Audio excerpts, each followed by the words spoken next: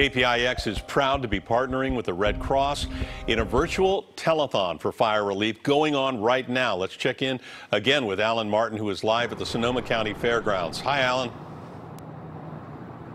Hey, Ken. Hi, Liz. You know, the Sonoma County Fairgrounds as an evacuation center looks very different to me than it has in the past. As we know, this has been an evacuation center where the parking lot's been full.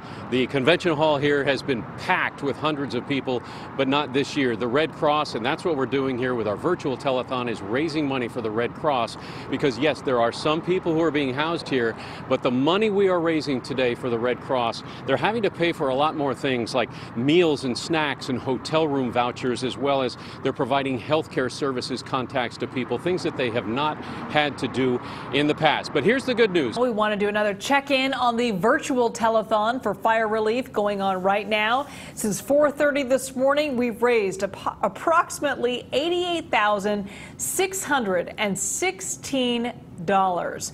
Right now, Clorox is matching any amount up to $100,000.